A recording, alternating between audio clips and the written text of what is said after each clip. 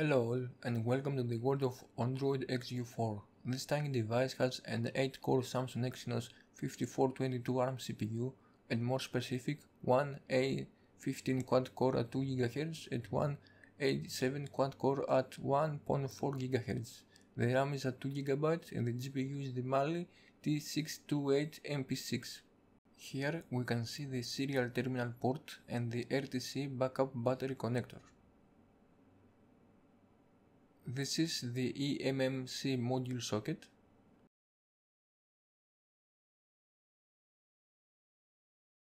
And here are the 30-pin GPIO, the power button and the two USB 3 ports.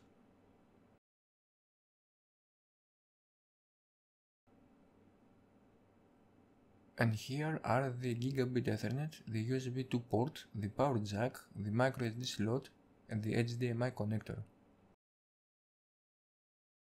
In this side we can see the eMMC/microSD boot switch and the 12-pin GPIO.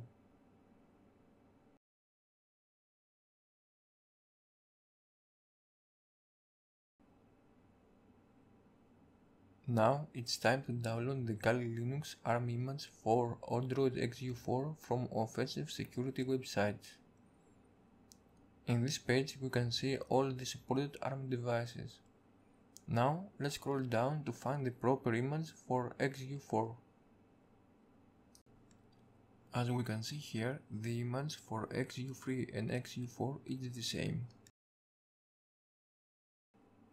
Here are the instructions for the Linux users. Please read these instructions carefully.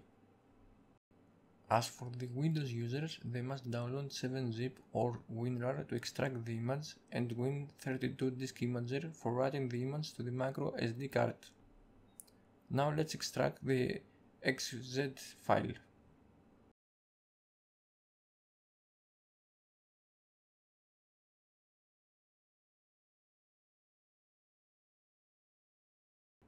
After that, open Win32 disk imager and select the path of the image file.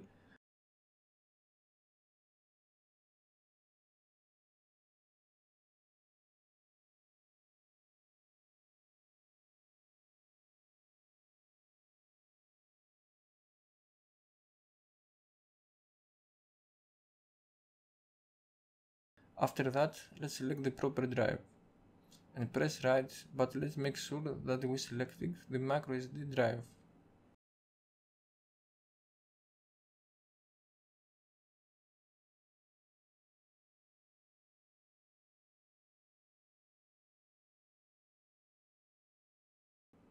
Okay, let's press yes.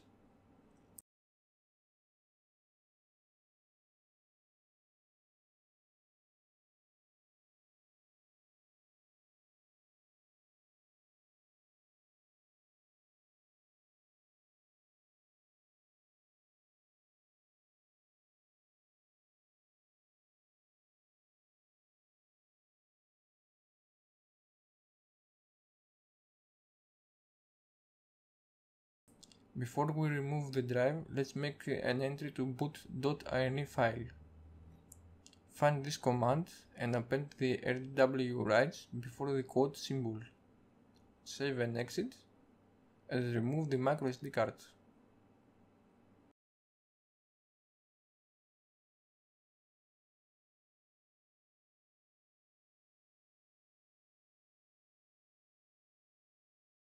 Now let's connect the devices and power up the XU4. Don't forget to set the boot switch to microSD position.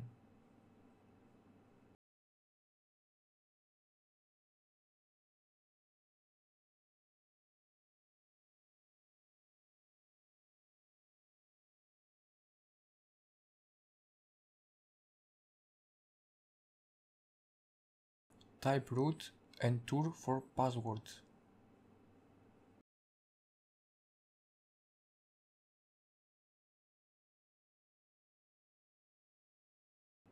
Let's see if we have internet. Okay, the Ethernet seems to work great.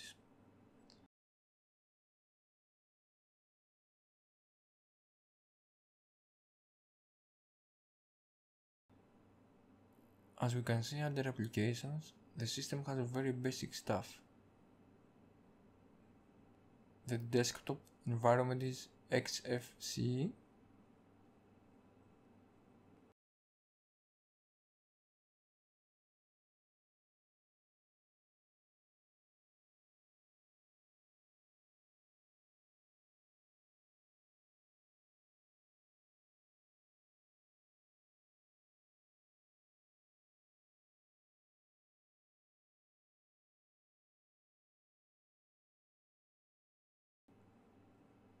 Now, let's see how we can install the pentest tools of Kali with the help of meta packages. Here are all the tools categorized with explanation and installation size.